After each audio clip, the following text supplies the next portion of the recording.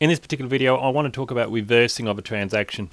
Now, I'm not saying that we're going to enter a transaction and then we're going to put another transaction that reverses the first transaction, like you might see on a cash register. That isn't what I'm talking about.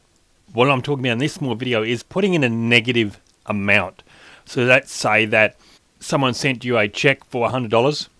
You enter that into your accounting program and you suddenly receive feedback from the bank that the check bounced. So not only are you going to be down the $100 that you just entered in your accounting program because the check bounced, but you're probably going to incur bank fees because the check bounced. And you'd want to go and grab that person and throttle him. But apart from kneecapping the guy who gave you $100, we have to come back and put something in the accounting program. Now, I know a lot of people will just delete the entry completely, but that's not really satisfactory, because if you never get that money from the guy, if he never pays up and you never receive the $100, you do want to show in here that you entered the money in the accounting program. You want to show where you reversed that entry, or at least deducted the amount from the system, so as that you can claim the deduction of the bounce check fee. So if you ever get audited, you can show this particular bounce checking fee I got was attributed to this person. So what do? It's very simple. When you enter any transaction, you enter it as a whole figure. When you want to enter another transaction that reverses the amount out of the system, you just enter it with a negative figure. So you put a minus sign in front of it. How simple is that? So if I go down the list here, so if I just go right down the bottom here and enter a new transaction, I'm going to do nothing but just enter something in here just so you can see. I'm going to even turn, the tax calculator is turned off. I don't even want that on at the moment.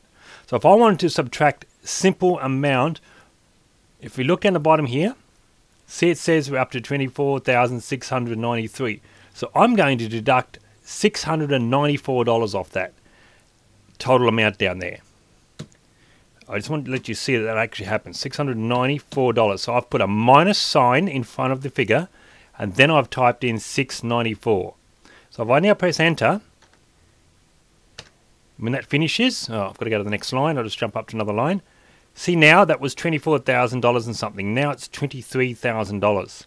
So I just subtracted $694. So that's how simple it is. Anywhere in the software, if you put a minus figure in front of it, it will subtract it from the total. So obviously, if this was for a bounce check or something, I'm going to have to make some additional comments as to why I've putting an entry in the system as a negative, because you're going to have to do that. Because if you ever get audited, they're going to want to know, why are you putting a negative in? Because if you're reversing money out of a system, that can be deemed to be that you're cooking the books, more or less, or you're subtracting amounts that shouldn't be subtracted. So you normally put a comment down there to say, hey, this is why I subtracted it. However you run your books is your choice.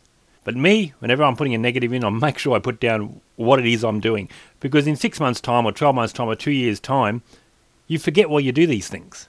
I forget why I put these entries in. So if I ever get audited, and they go back 2 or 3 years, there's enough comments there for me to go, oh, that was associated with this, and they can follow it. I mean, I don't even have to follow it. The auditor can follow exactly where everything's coming from, because I've put enough comments in there for him to go, oh, that belongs to that, belongs to that.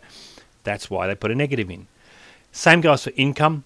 So that was in expenses there, folks. So obviously that wasn't really good. It wasn't a good example because that was in the expense screen. I didn't realize that. Sorry about that.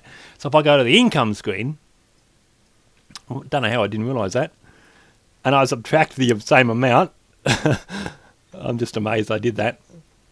So that figure down here is up to $13,000, or $113,000. So I'm going to subtract $1,000 off that. So if I minus 1,000, that is now $112,000. So I subtracted $1,000 by putting a minus sign in front of it. So that proves you can do that anywhere in the system. Now you can also do that with these calculators. See how I was back on the expense screen? I turned the calculator off before. So if I go back to the expense screen and I turn the calculator back on, and I'll just prove that actually happens with the calculator. So if I just select anything here, and I'm going to put a negative 1,000 in here. Now, if I press OK, you will see it will calculate everything. It's working it out at a 10% sales tax, okay, to make it simple and easy. If I click OK now, it calculated that. It calculated everything out. The sales tax, what the total amount was, It's come up with a minus sign of 100 and it's deducted that off every figure. That's how you subtract or reverse an entry in the system.